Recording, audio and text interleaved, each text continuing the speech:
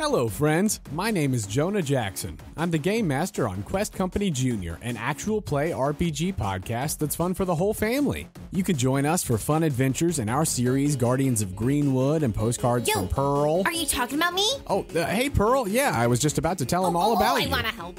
My name is Pearl. I'm 10 years old. I'm a super cool Pokemon trainer. My best friend is a seal named Sealy. Or? I'm exploring the Kanoko region to become the very best, like no one ever was. Oh, yeah, Kanoko is a brand new region. I'm making a lot of new friends, and I'm trying to take down Team Nasty. Well, those guys are no good. Yeah, they steal Pokemon and turn them into shadow Pokemon. What the heck? Well, if there's anyone who can stop them. It's a 10-year-old who was raised on a cruise ship. Or.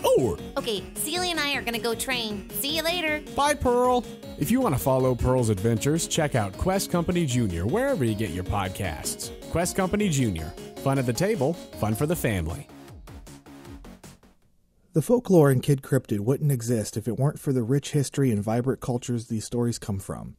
While we do our best to provide accurate information, we recognize that we are, at best, amateurs here. This podcast is best considered for entertainment purposes only, and it comes from a place of love and respect for the peoples behind the lore. Now, on with the show.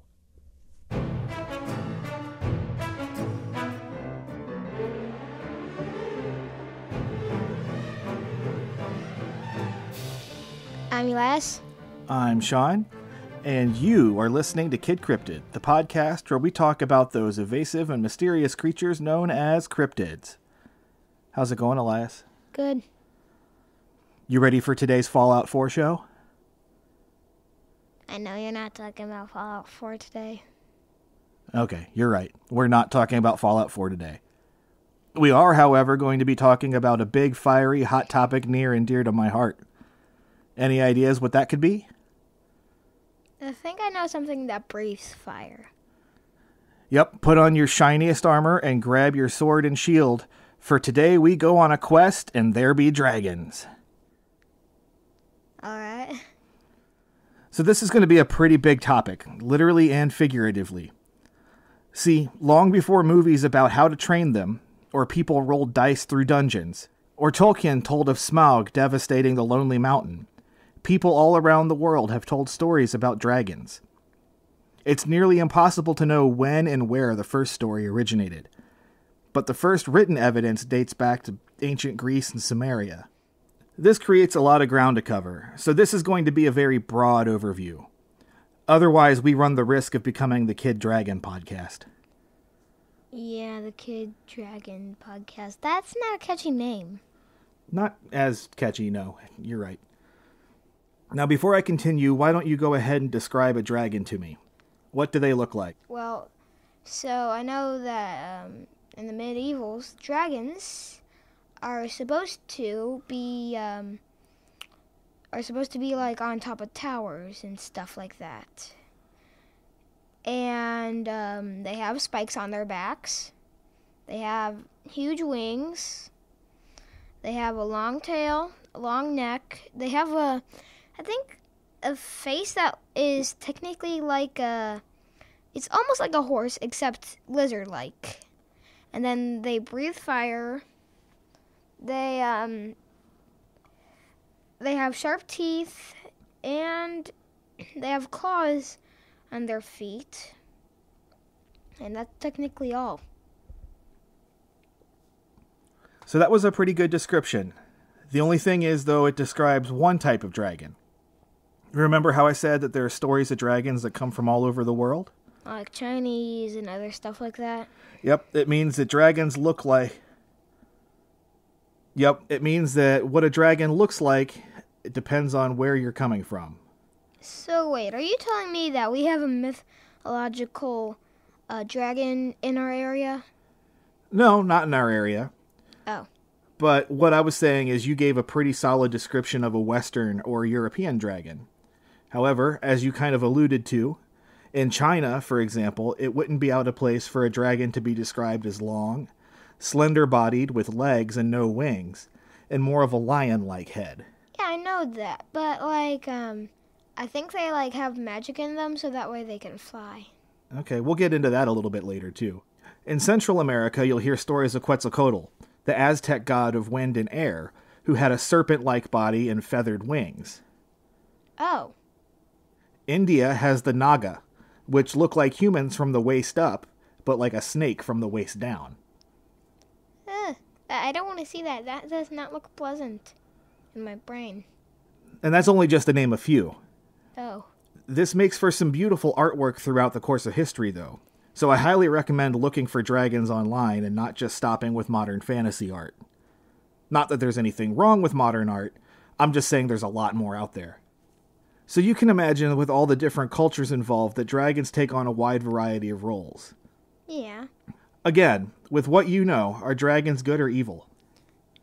I think they're in the middle. I mean, some dragons are good, some dragons are evil. You never know. I really like that answer. It was a trick question anyway, because it all depends on the dragon and the culture. I mean, I think I got a dangerous tip. If you see, like, human bones around their territory, you better start running for your life. And if you don't see anything that does not look unpleasant, you just go up. So in Europe, they developed a decidedly evil reputation. While they had existed in stories long before Christianity took hold, and they weren't always evil creatures, religious leaders adopted the dragon as a symbol of the devil. The fire-breathing and the fiery mouth being representative of the very gates of hell. To Europeans, dragons became little more than monsters to slay in the name of God. The story of St. George the Dragon Slayer is a perfect example for that kind of story. In many ways, it becomes the archetype of the kind of story where you have a princess that needs rescuing by a heroic knight. Chinese dragons, on the other hand, were viewed with much more reverence. They were believed to be symbols of justice and extremely intelligent. In many cases, they were considered godlike themselves. Emperors looked to copy these qualities in how they ruled. Unfortunately, this also meant they could be fierce and brutal, and being human, those qualities came out frequently. But that's a much different matter and one that starts to get out of my depth. The main thing to take away is that dragons could be good, evil, or all the things in between. In a lot of ways, that makes them very human. Yep. But, so, you know how I said lizard-like for dragons? Yeah. There actually is a lizard that is called the Komodo dragon. We get to that too. Yeah. You're jumping up ahead a little bit. I'm good with dragons. Now, did you also know that some dragons could take on human form? No, I did not. Yeah, so flying and fire breathing are big claims to fame, but they were frequently given other powers as well. In Greek mythology, their teeth could be planted like a seed in the ground, and they would grow into armed warriors. Oh my gosh. Yeah, so you could grow a whole army if you had a bunch of dragon's teeth. I just want to go try to find if I can see a dragon, which I'm probably not going to find.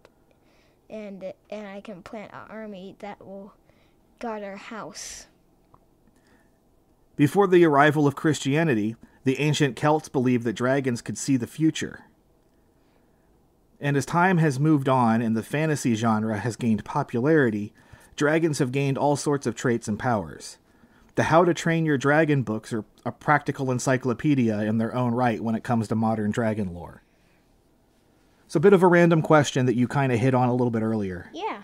How do you think dragons fly? Some have wings, we got that. But not all of them. Some don't have wings. And they might have magic.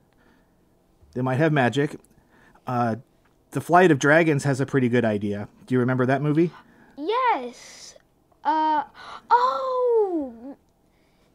In the Flight of Dragons, they said that they would use materials and they would eat it, and then... Yeah, it's like the limestone they ate created a gas in their bellies that helped them fly. And they used the fire to burn it off so they could come back down. Yeah.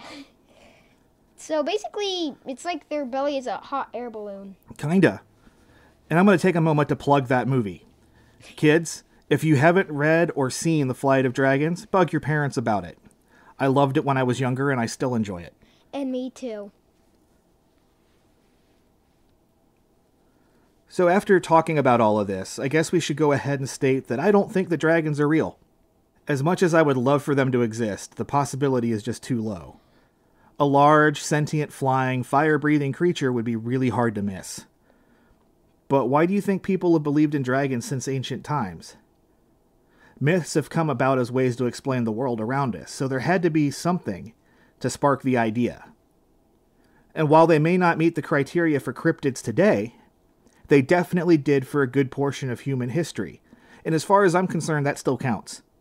For example, in 1640, a European naturalist wrote about the winged dragons flying through Africa that beat enormous animals such as bulls to death with their tails. I think I know where you're going here. Do you? Yeah, the Komodo dragon. I know that it eats meat, so they have a long tail. They are very strong.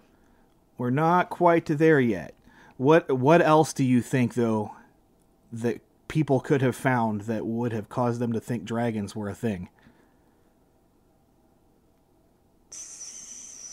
The answer, in my opinion, is still pretty cool.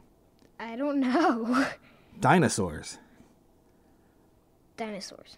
I'm not suggesting that people and dinosaurs lived at the same time. They didn't.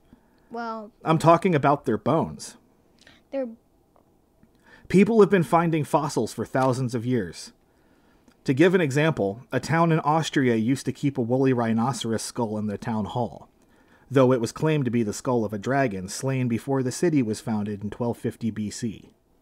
It wouldn't surprise me at all if we've been telling stories about dragons since we developed the ability to talk, because we've been finding giant bones. So, hold up. Are you telling me that people thought that a woolly mammoth was a dragon that had tusks? The skull? Have you seen a woolly mammoth skull? Yeah, but usually dragons have horns, not tusks. Well, and remember, though, how I said that dragons look like different things to different people? Yeah, but And we're also talking that was thousands of years ago.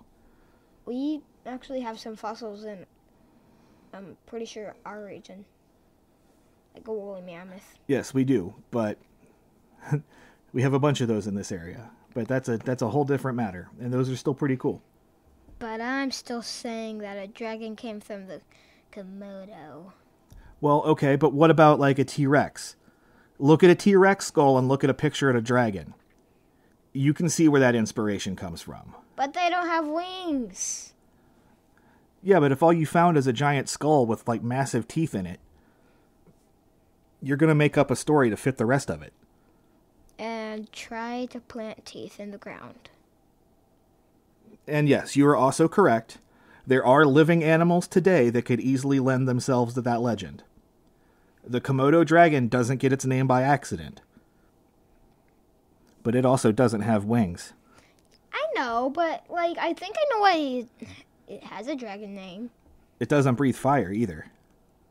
It's a lizard. Almost looks like a dragon. Has a long tail. And also eats meat. And it can eat people. That is true. Have you ever seen the one that's in the zoo? That's pretty big. I have seen that. Yeah, it's scary. So what do you think? Could Nessie be a dragon? Maybe a sea dragon. Ooh. We didn't even touch on that. Yeah, I don't know if actually sea dragons are a thing. Why wouldn't they be? I mean, they live everywhere else in the world. Why wouldn't they live? Actually, I'm getting a thing now that sea dragons could actually be real because, you know those dinosaurs that lived under the sea and they had those long necks on their other side and they had the tail on the other side and flippers? Yeah. Those could, make sea dragons. I believe those are plesiosaurs? Yeah, plesiosaurs. That we thought Nessie was. But dragons have always just been a really popular thing for me, because I've always been a Dungeons & Dragons player. So I can just remember looking through the Monstrous Manual and reading about all the different kinds of dragons there. I'm usually the one that tries to cite it. Do what? I'm usually the one that's trying to, find if it's real, because I want to be a scientist. Okay, so that's why you should like Flight of Dragons then, because it gives a scientific reason for dragon flight. Yes. Now, before we wrap up, I want to touch on some cultural notes I picked up on while doing some research. The term dragon is used very loosely here to describe large reptilian creatures with seemingly magical powers. While we here in the US especially like to lump all these things together, I do want to point out that what we consider a dragon may not be viewed that way in other cultures. Mm-hmm. Naga, for example, are viewed as a completely separate type of creature in India. So for ease of accessibility, I did not differentiate here. But I do just want you to know that other places don't consider the same things to be dragons. Like even China, like what we consider to be like a Chinese dragon, they really don't like terming it as dragon. I mean, it sort of does look like a snake almost. Yeah, so I can get where the confusion happens, and it's kind of a breakdown in language and culture and everything else. But for ease of stories here, I'm including Nagas, I'm including wyverns, dragons, you name it. All of those kind of Chinese dragons. mythical flying, fire-breathing creatures. Yeah. But, like, when I was saying, like, the ones that had, like, long neck and almost like the horse face, I was talking about the mid-age. The Princess. Middle Ages? Yeah. Princess, knight, dragon, tower. That is pretty much St. George and the Dragon to a T. Yeah. And I think that's going to do it for us this episode. Unless you have anything else there, Elias. I'm going to say, if you ever find something that's, like a bone, you could possibly try to find out what bone it is. And if you find out that it's a dragon bone, then you're in luck. Actually, real quick, I'm curious. What's your favorite kind of dragon? Chinese. Chinese? Why? Because it's so, like, it doesn't have wings, it can fly, and also it has a lion head, and it's also very, very skinny. Okay. See, I was already thinking back to Dungeons and Dragons again. So I was kind of thinking silver dragons were pretty cool, but that's a whole different ballgame. I haven't seen the silver dragon. I know. So, I don't know if I'll like that too. All right, and that's going to do it. Thanks for listening. I'm Elias. I'm Sean, and you've been listening to Kid Cryptid. Until next time.